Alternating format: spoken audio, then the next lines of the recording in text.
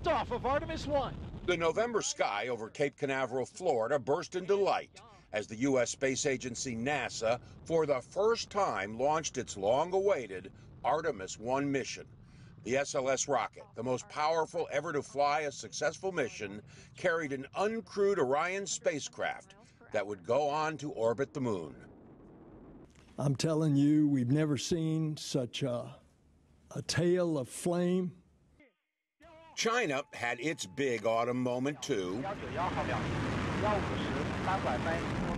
launching the third and final module and docking a laboratory to its Tiangong space station. The only other one up there, the International Space Station, the ISS.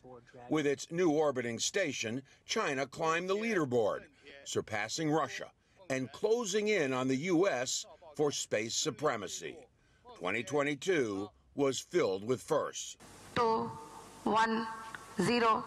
Indian startup Digitara launched the world's first commercial space weather monitoring system. It's designed to model and predict near-Earth radiation. Solar storms are notorious for damaging and crippling orbiting satellites. NASA's DART spacecraft slammed into an asteroid named Dimorphos, the first ever test to demonstrate the ability to deflect an asteroid that might be on a collision course with Earth was a success. Oh, wow. Dimorphos was a good test candidate because it was never a threat to Earth. NASA's new James Webb Telescope started sending back images of the universe never before seen.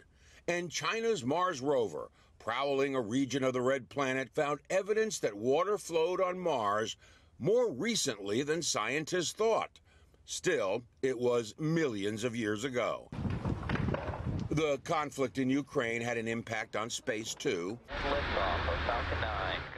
Elon Musk's SpaceX company is providing the Ukraine government access to thousands of its Starlink satellites for communication. The European Space Agency terminated its agreement with Russia to launch the ExoMars rover, likely delaying the mission until at least 2028. By then, NASA is planning to have astronauts walking on the surface of the moon, while China is aiming to put taikonauts on the surface by 2030. John Zarella for CGTN America, Cape Canaveral, Florida.